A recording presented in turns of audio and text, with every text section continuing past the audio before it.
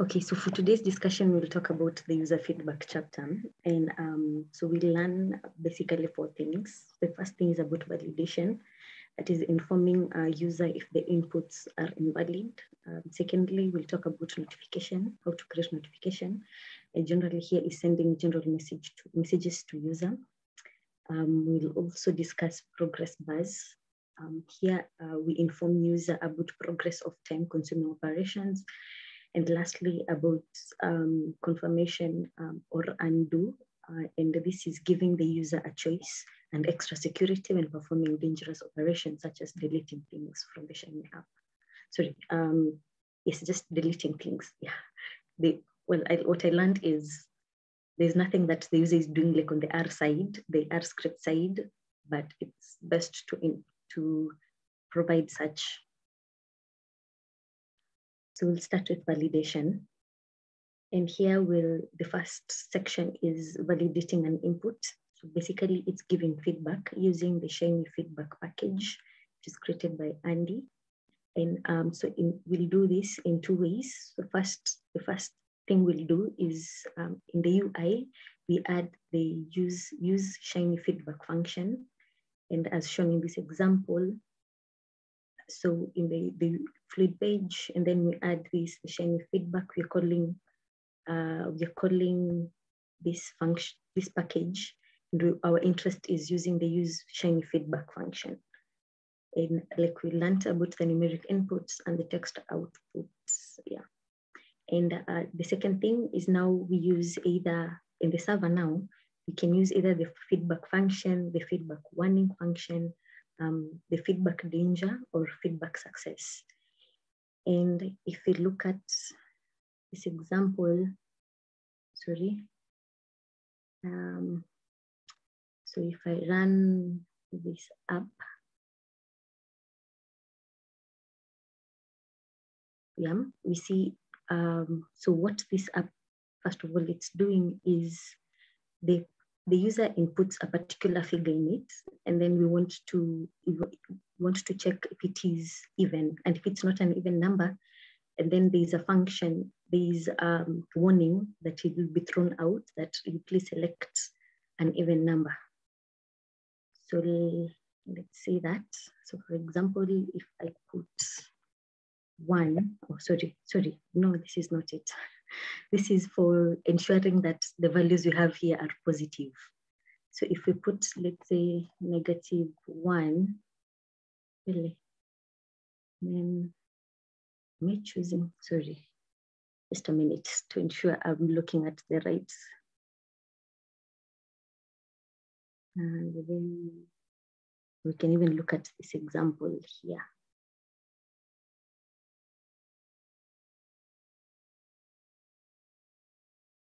Yes, so we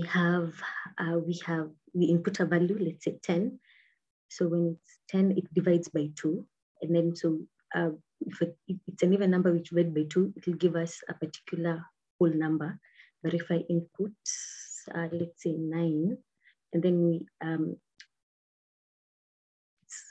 and message is thrown that please select an even number.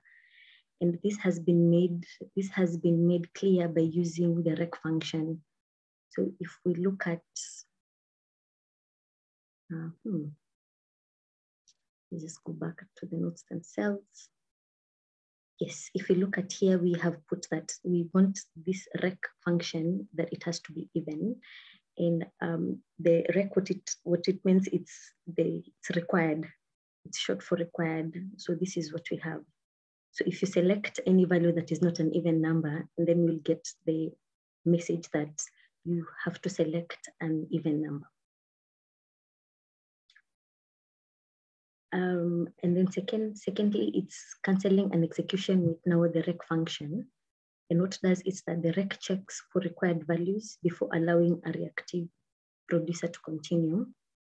And if you don't put the rec, the complete reactive is computed even without the user inputs. And if we look at this example, so we select the language, then you put this the text input. So we have name, and then we have the text output is a greeting. And for the greetings, we have 2 languages. So you choose either English or Maori. I hope I'm pronouncing it correctly. And so once you call the placeholder, which has been called in the input, we'll see this particular warning error just because we haven't selected anything. So, but if you select a language and then this error goes. So I had an example of this as well. So let me cancel that and then run this up. Yeah, so we see that since we haven't selected any language, which is a requirement, we have the subscript is out of bound, so that is the error. But if I select English, and then I input, let's say, Njoki, and then I see that hello Njoki. So since I've selected the language and I've been input a name, the error has disappeared. You can also do the same by selecting the Maori language, and then you have this. Okay.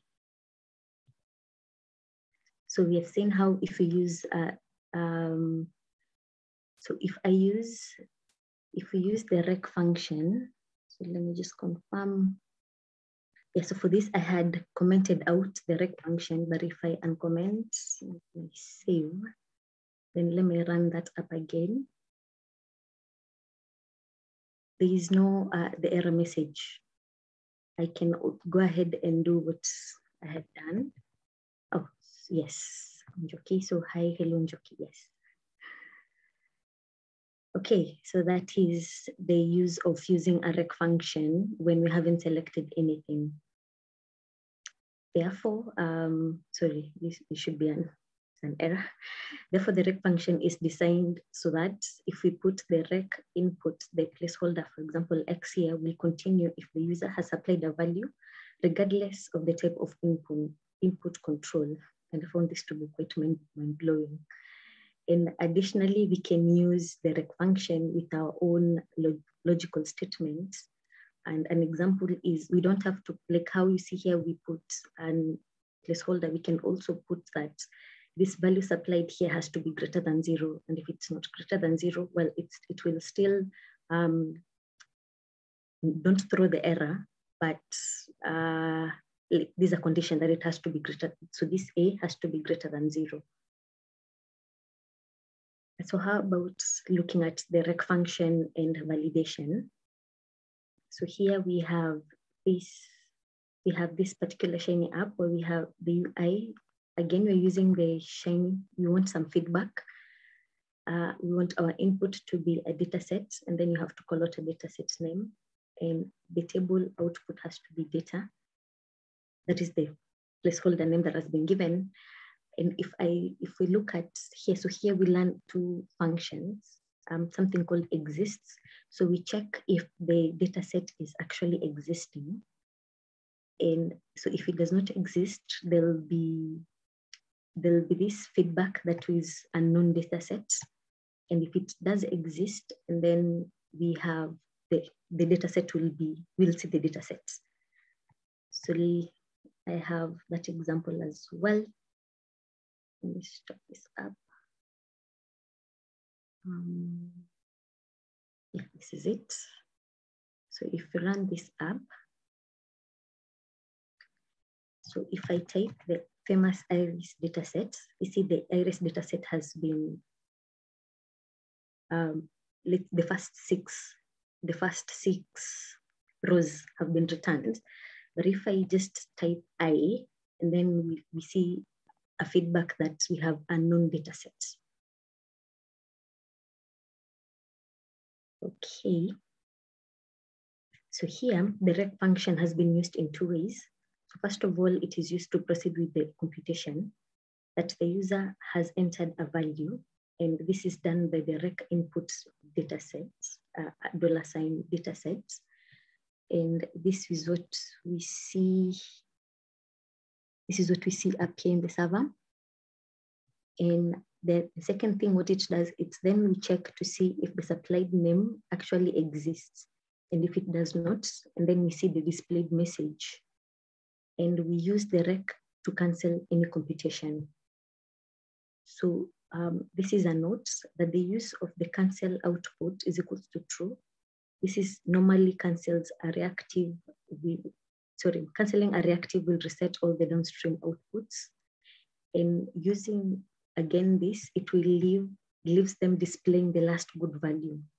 So this is very important for text inputs, which may trigger an update while you're using, while you are in the middle of typing a name. Yeah, like what you have seen. So we have, whatever that I've just shown, it's this example in this app. And so the last thing in the validating is now we validate an output. And this is done when, suppose that you have an invalid state, is as a result of a combination of inputs. We cannot know where the error has come from because you have several inputs. So what it will make sense to have to put it in the output. And we do so by doing the validate into brackets message. And this will stop the execution of the rest of the code. Instead, displays message in any of the downstream outputs. So if we look at this example, so let's just look at the code. The UI, it's like what we have. So here we have choices that you have to choose either a square, a log, or square root. And we do the validate. So message is equals to, X cannot be a negative for this transformation. And we can also switch, so what I understood with this switch function is that it is switching between the three. So you can switch to have the square, you can have the square root, or you can have it as a log. And this is what is displayed here. So if you choose 0, if you look at and you choose particular square, of course, the square of a 0 is 0, so a 0 will be returned.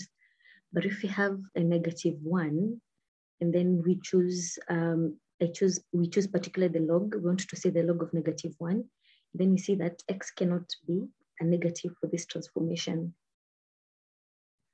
I am not so sure if I have it, so let's see if yeah. So if we run this app, let's just do it and see. So we have 0 result has been, that is what we're saying if you don't put anything. And if I put -2, for example, we see that for square, -2 times -2 becomes a positive. So that's why you have -4 here. But if we choose a square root, we know that we can never find square roots of a negative value, usually. So that is where we have X cannot be negative for this particular transformation as what we had supplied as the error message to be thrown in case that happens. Okay, there's a text. Can I use this technique, and validate to limit the ranges of my user inputs? For example, numeric inputs between allowable ranges. Oh, that is a good question, but I have no idea. Ariane, can you come in and help me? Yeah, sure can. Let me reread this real quick, Chris. To limit the ranges of my user inputs, for instance, numeric inputs between, if you were to incorporate some level of if logic, so the data input that the receiver is sending to you, you can manage that information and validate whether or not the input that they're providing you is accurate or not. If it does not match your logical if statement, then you can send that user feedback back to the Shiny app, so the individual doesn't feel like they're lobbing information into the void and not getting any response from your server. The user feedback concepts, or this rec concept, is nothing more than a requirement saying, I need to make sure that this is accurate. If it is not, then I will provide some level of feedback to the user. Does that answer your question, Chris?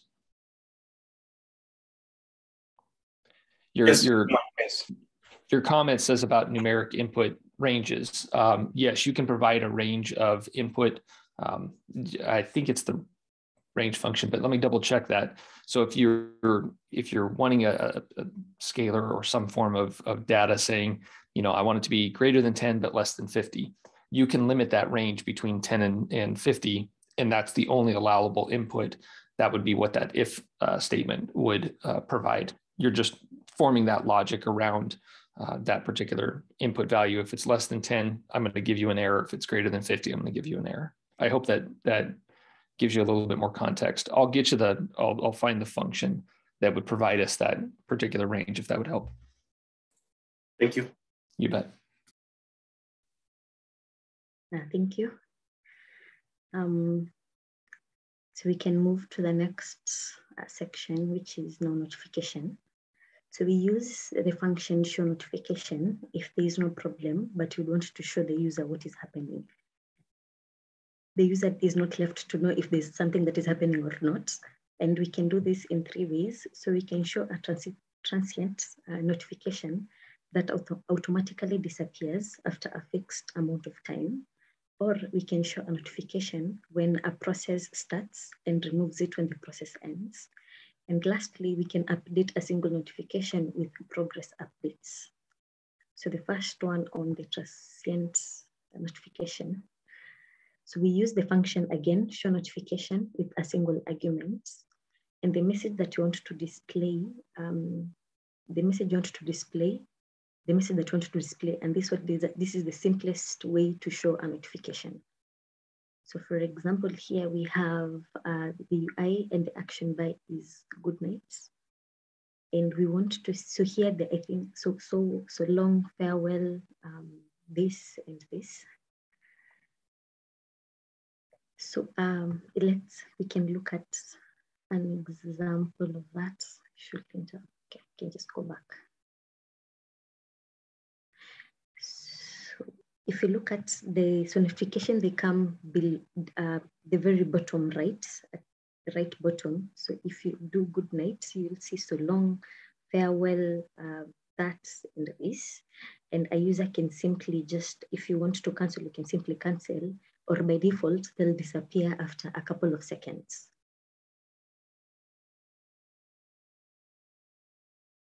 Okay, so by default, the message will disappear after 5 seconds, but we can override that particular setting using the duration arguments, or the user can simply just dismiss it earlier by clicking the close button, the X. And suppose we want to make the notification more prominent, we can set the type argument to be one of the following. So it can either be a message, so it will be displayed blue, and then it can be a warning, which will be displayed, I think, a version of brown. I'm not so sure the color, but the other one, if it's an error, then we'll see red. So if we open this, so if we click again the good night, so long, the notification is probably, it's just black, and then farewell, it being a message will be blue, and then the warning will be a version of brown, I think. And the last one, which is a warning, it will be red color. So that is why I manipulated the colors to have this. The other thing is now removing on completion. So here we want the notification to start when the task starts, and the notification to be removed when the task is completed. So we can do so doing 2 things. So first of all, you set the duration is equals to null, and the close button also is equals to false. And this allows the notification to stay visible until the task is complete.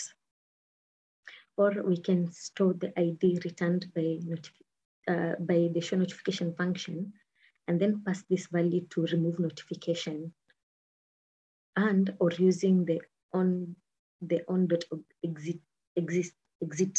function. And this is what we see here in the server. So we have our reactive function. Then we have to put an ID that to show notification. So here it will read the data, reading the data. And then remember, I've been told that we need to put the duration is equals to null and the close button is equals to false. Or we can use the on exit, and here it will remove notification for this ID. So we have also the show notification, and the add is equals to true. So if we look at this app,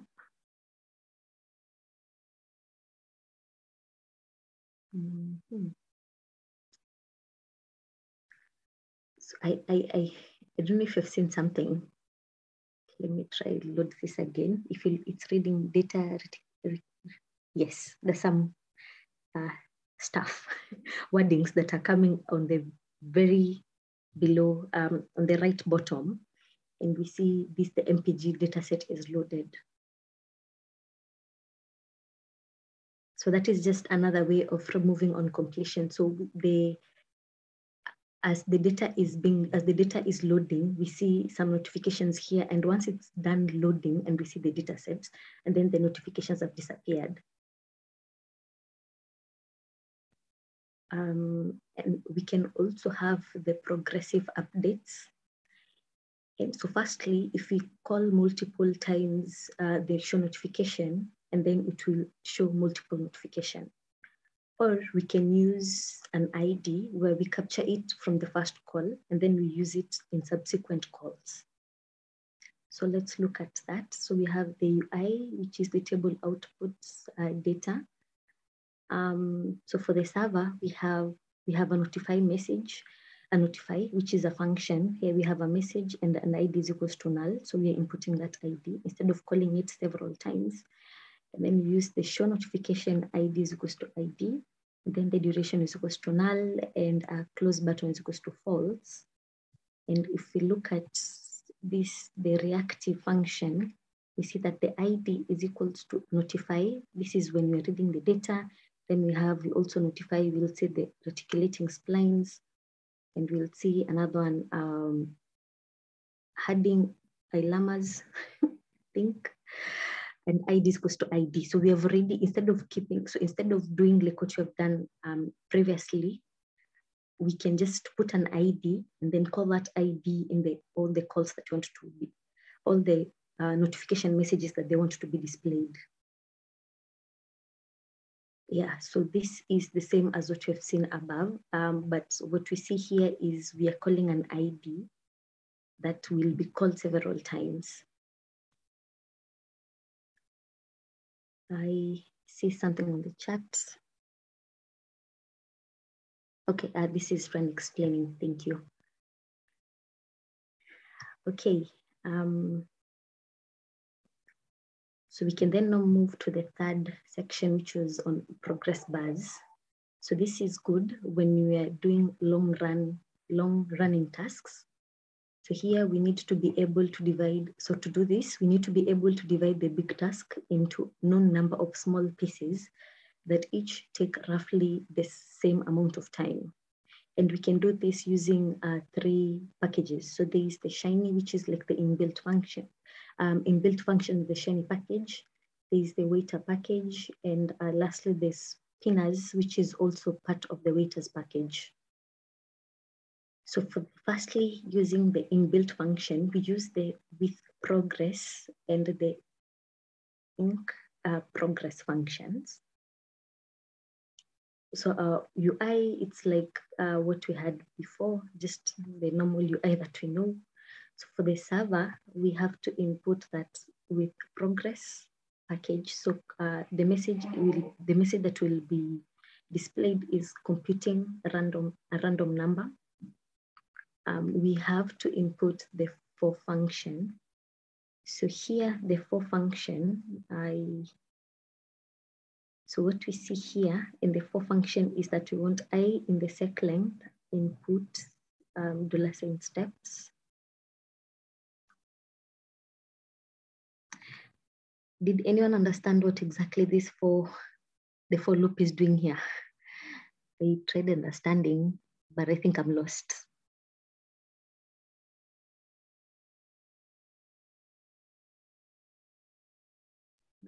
I can try. I think I haven't.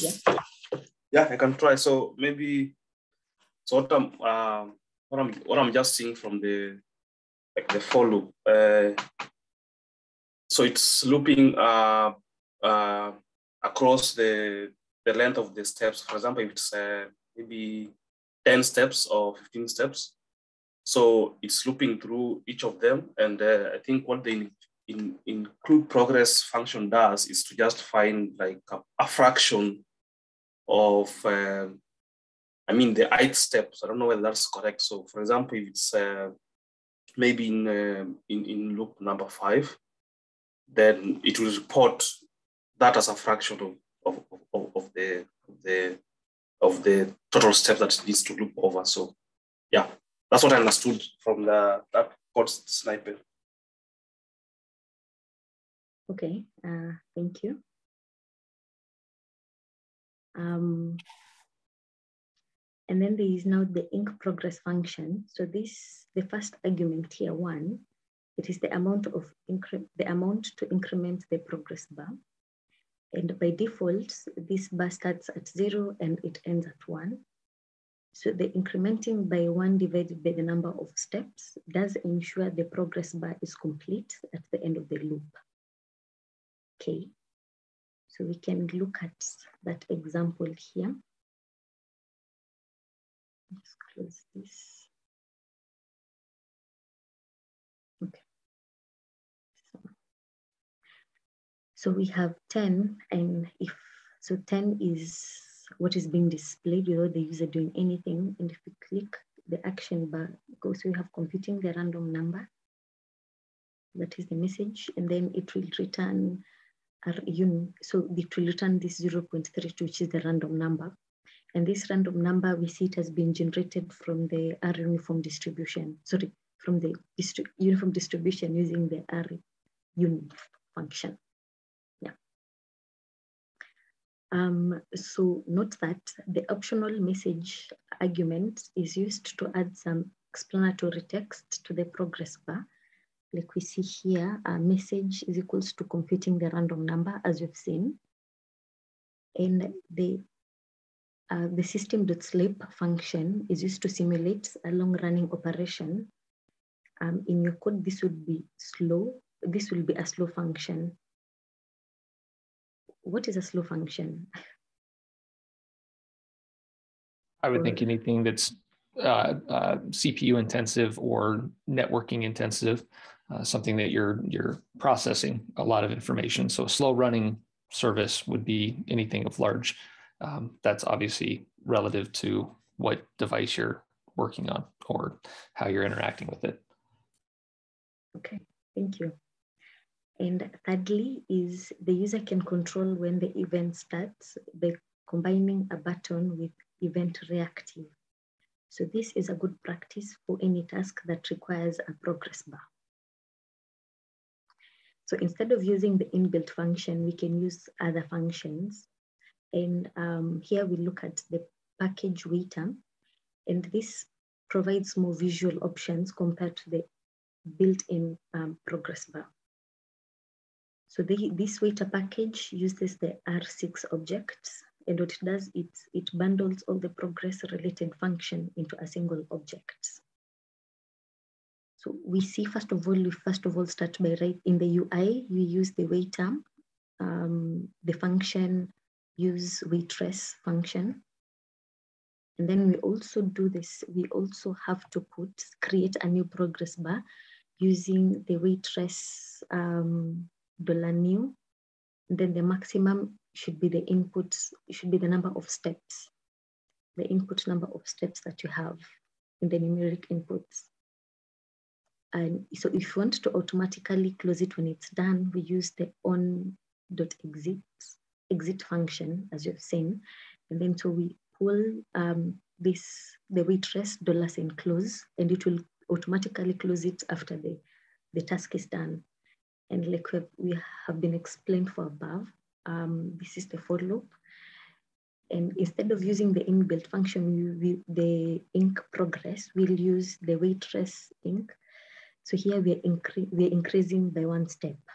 And then we calculate, the resulting will be the random number, which is from a uniform distribution.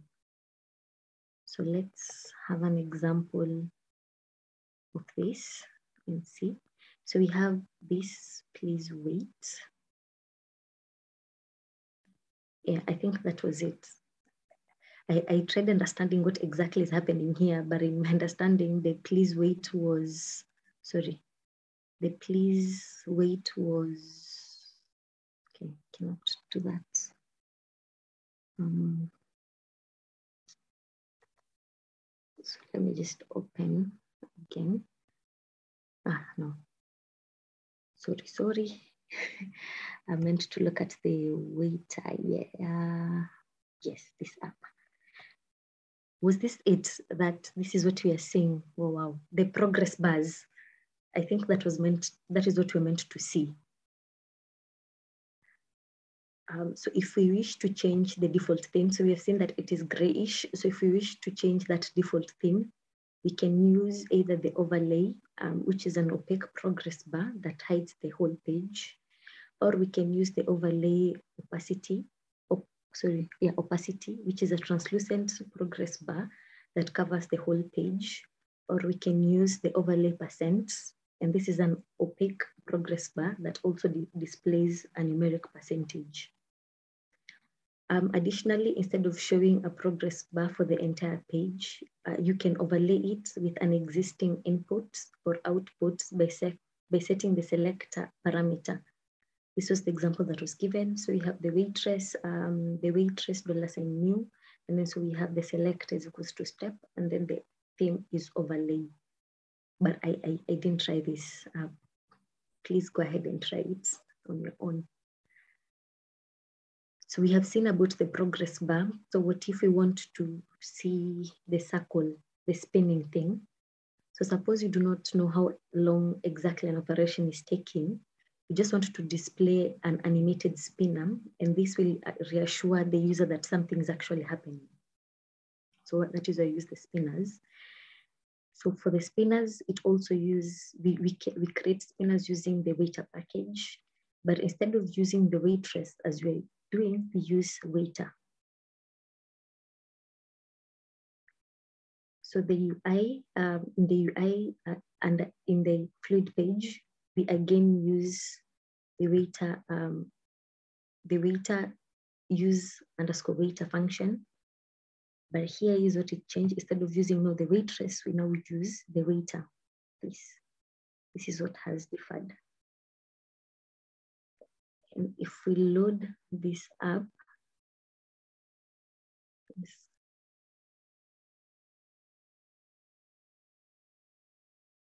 if we say go, yeah, see it's spinning. So instead of having the progress bars, and then we have the spinning thing.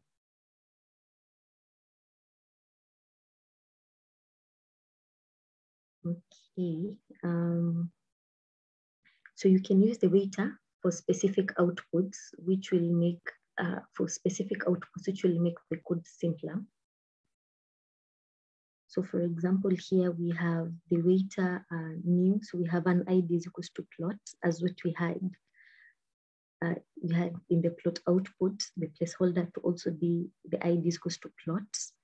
And then we have $sign is equals to show. And if we check this particular app,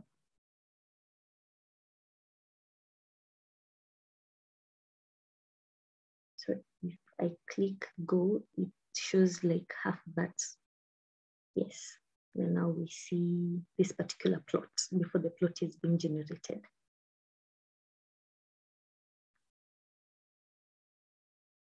Okay.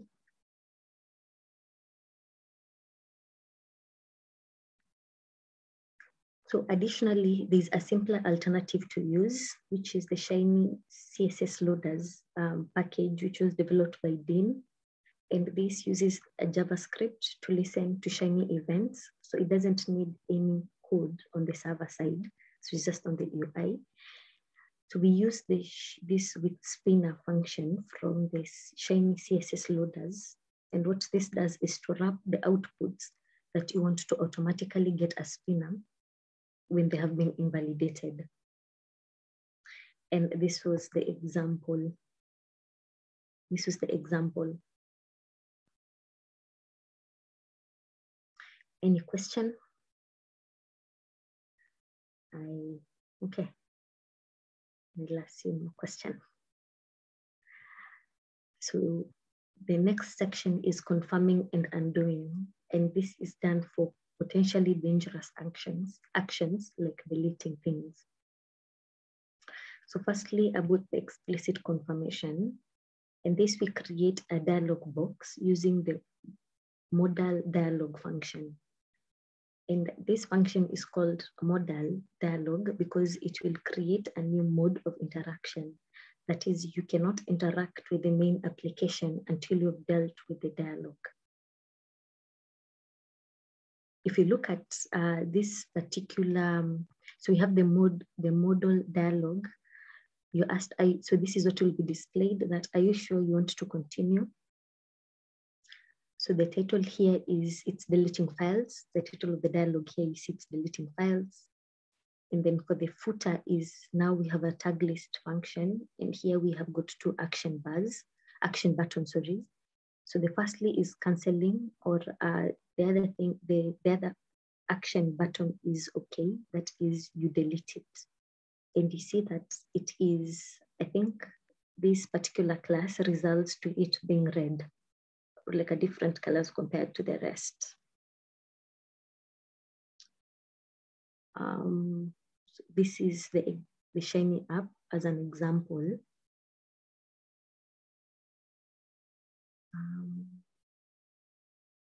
Yeah, I'm not so sure if. So chapter 8.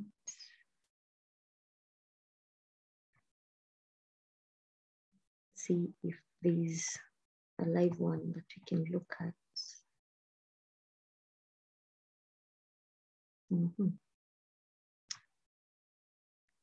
There isn't a live one, but I hope it makes sense.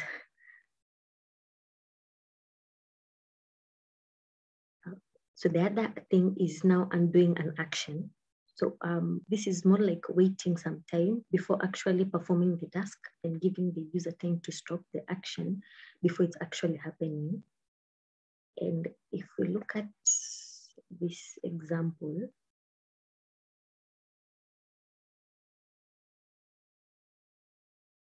so this was the example, this particular section was relating, the author related it to Twitter. Like for example, if you put a typo or grammatical errors, and you see if you tweet, you cannot edit that particular tweet, all you have to do is delete it. So here, let's say sunny, it's a sunny day. So I say tweet, and if I tweet here, if I see down here, tweeted, it's a sunny day. Oh, sorry. You can undo. Let's just do that. It's a sunny day. So if I tweet, and then you have to quickly and say, I want to undo that so that I can be able to say, let me add an exclamation mark to show you how it's a sunny day. And if I put, if I click tweet, and then we see that it has been tweeted already. And this is never the case when it comes to the Twitter social media. Okay, so the last thing was about trash. And in this particular subsection, the author didn't prove, this is just for us to know that there's this option, but there's not any illustration that was done. So creating trash or recycling bin on your computer so that when we delete a file, it isn't permanently deleted, but instead we move it to a holding cell, which requires a separate action to empty. So this is similar to what you have seen, the undo option, but on steroids. You have a lot of time to regret your action. So it is also a bit like the confirmation. You have to do two separate actions to make the deletion permanent. Because now you send it to a trash, and then from the trash, and then you delete it permanently. However, there is a disadvantage of using this particular technique. So first of all, it is substantially more complicated to implement it because you have to have a separate holding cell that will store the information needed to do the undo action. And also it requires a regular intervention from the user to avoid accumulating. I would want to know if anyone has ever tried this or anyone has an idea of how this goes about. I've never heard of it. This was actually my first time hearing of it. I was going to add Yeah, I was going to add a comment to this. So a lot of the times when we are reading the text as written by Mr. Wickham and the team putting together the documentation for Shiny, the term holding cell, there's no holding cell. What you're doing, that's an alias or a definition for just a temp space. So you're creating this temporary environment, this temporary object where you're populating the content that the user has deleted.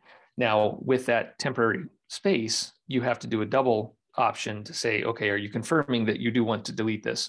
So it's the first stage is like throwing it in your recycling bin, right? So the recycling bin will live forever. It's just memory dedicated to holding this content that you don't want anymore. Now you can go back in and resurrect it if you would like. You can pull it back out of the recycling bin.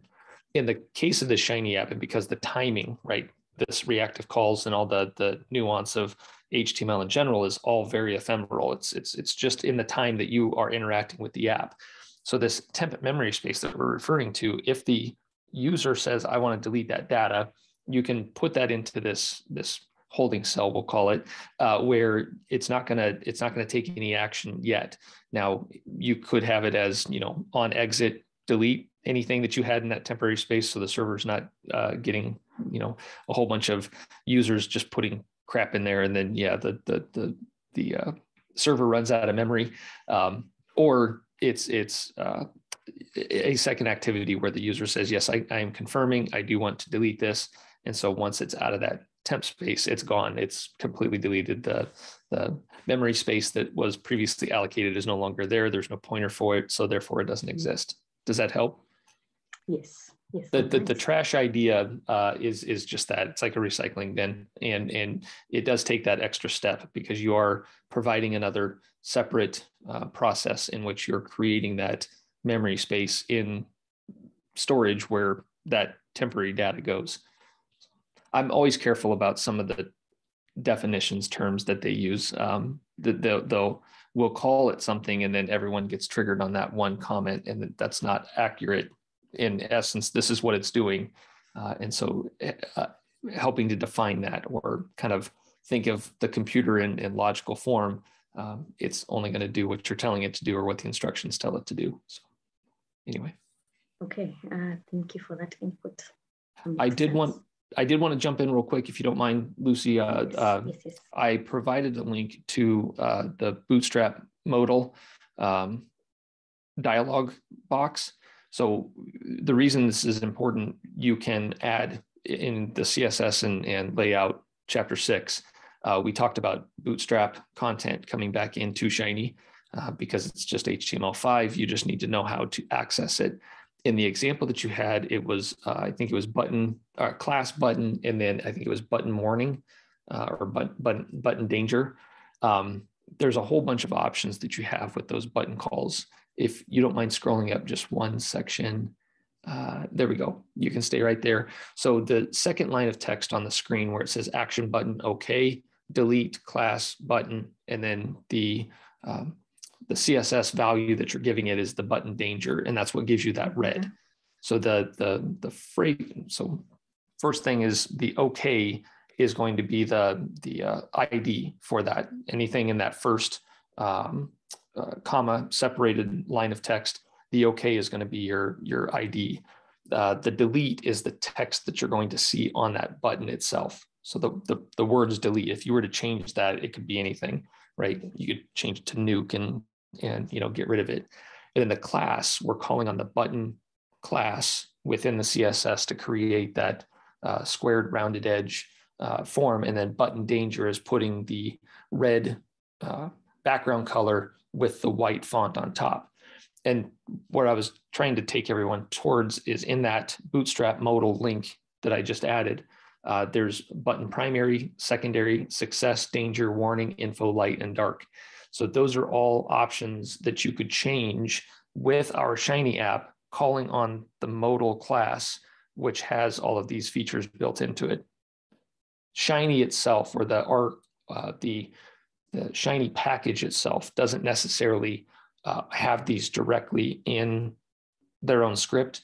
You're bootstrapping, you're adding on additional features by calling on the BS lib to incorporate those additional activities. Does that help? Yes, thank you for the clarification. That does You bet. help. You bet. Oh, okay, and to finish up the chapter, so this is just a summary of what you have learned. So we have learned a number of tools that have helped us, that help us to communicate to the user what is happening with our app. Secondly, we have learned this, and these techniques are mostly optional. So that means that your app can work with or without them, and their thoughtful application can have a huge impact on the quality of the user experience. And lastly, if you are the only user, then there's no need to have a feedback because you're the only user here. But the more people are using it, the more thoughtful a notification will pay off. And then I did put a smiley face to share. That's actually a very good thing to do. Yeah. I don't know if anyone has a comment or a question. It was a very short chapter, but it was quite insightful.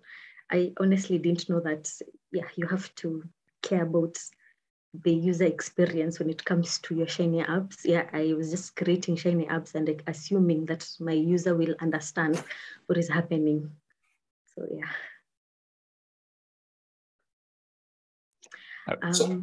Yes. Sorry. Yeah, so I just want to put a comment through here. So this, it's been very, enlightening because I've seen some Shiny apps, come across some Shiny apps where relating to the question I asked about numeric inputs, trying to like make sure that if your numeric input ranges between say 3 to 10, so then if a user puts a value that is outside that range, then execution does not happen. So I've seen some apps created that way, but they were explaining something to do with the, I think, modules, which is far ahead of the chapters. And I'm very happy to learn that you can actually use rec and validation to actually achieve the same goal as the ones that I've seen in other apps being done using modules. So I'm happy about this session. I've really learned something. Thank you. Lucy, I was going to add, Christopher, that's a great comment.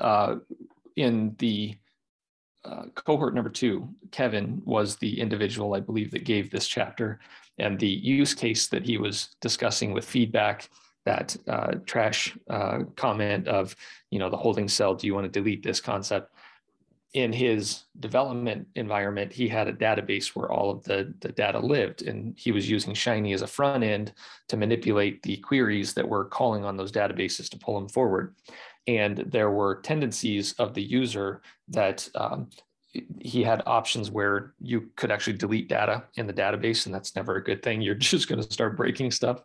And so he goes, in an early instance of that release, when he was deleting data, he constantly had to go back in and back up information, et cetera. So he created these additional, we'll call them speed bumps, or areas where the user, right, any person that's connecting to his app and then accessing this database of all this media, it wasn't able to delete anything. And so he throughout this whole chapter, he was smiling in most cases, because he goes, I actually had to work and try to figure out how to put those restrictions on the user interacting with the database. I want it to be read-only. Christopher, in your comment of data ranges, one of the biggest conflicts we have from a web development perspective, having a server in the world of the internet and users interacting with it, we don't know what they're going to do, right? And so if you open up any vulnerabilities, any points where they could kind of like Stack Overflow, right? They're breaking the normal logic of your Shiny app. They could potentially take over the server, and that's a whole other security detail, et cetera. But this chapter provides a lot of interaction so that you can at least provide the user some feedback saying, yes, I am doing something, I meaning the server, I am processing something, I am doing something. And with these tools, with these packages, with these instructions, we can provide that user feedback that says, hey, can you wait just a little bit longer? Let me process this large data set. I'm waiting on my network call as the reactive is rebuilding and populating these output points. So yeah, the feedback is just a nice way for you to allow the user to have a good feeling that, you know, what you're interacting with is not unresponsive. You are at least working on something. And I know I'm putting myself in a first person perspective when I'm saying, you know, I meaning the server and then the user, whoever they may be. Anyway. Okay, thank you both for the comments, yeah, and also for contributing to the discussion. So our next topic is the uploads and downloads, but at the moment we don't have anyone who has registered to lead that discussion. So if Tuesday no one will have registered, Ren and I will discuss to know who will present that particular discussion. Can I volunteer? Yes, please. So we have a sign sheets. Okay. Sign up sheets. Yeah, let me share that. I was going to say, Christopher, I'm assuming you've got to the Zoom link to join the meeting, but on Slack at the very top row of the Mastering Shiny thread, there'll be a cohort 3 sign up. Lucy, I think, is going to show that real quick. Yeah. So this is my first session, and yeah,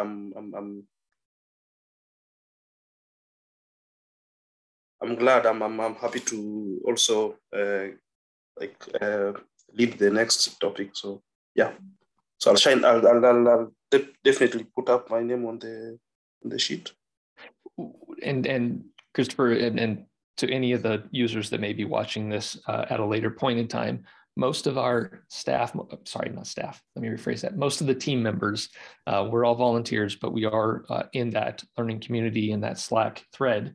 So anytime you're searching for anybody, if you're, I think on Zoom, whatever our names are show up as we're speaking, but you can search that in there, or specifically to Shiny, there is a chat thread where it's talking, you know, if you have any questions about Shiny development, et cetera, you can post questions into that. There are mentors, there are other users that can jump in and possibly help guide answering that question, or, you know, kind of one-on-one sort of. My favorite thing to do is I'll jump on Zoom with somebody and actually interact with them to answer their question or sign off check mark. I think Frederica has done that before as well, answering users' questions. It's a very responsive system. Sure, thanks. With respect to upload and download, so I didn't mean to jump in, Lucy, I apologize, you were gonna comment. The upload and download concept, the comment I made about security, that security comment is kind of an undertone of that entire chapter, because you don't want to upload malicious data to a server. So there's going to be checks and balances that we're going to follow. Some of it gets into some regex and some other wrappers of data input. So validation points. It might also answer your question about the numeric ranges. So feel welcome to post anything or ping anybody. I can jump in and give you a little bit more guidance about that if needed. Okay, thanks. Awesome. Thank you all for the discussion and for joining us. Yeah. So Chris, thank you for taking the lead for the next chapter. And I will see you next week. I wish you a good day, morning, evening, depending on where you are. Bye. See you next week. Bye.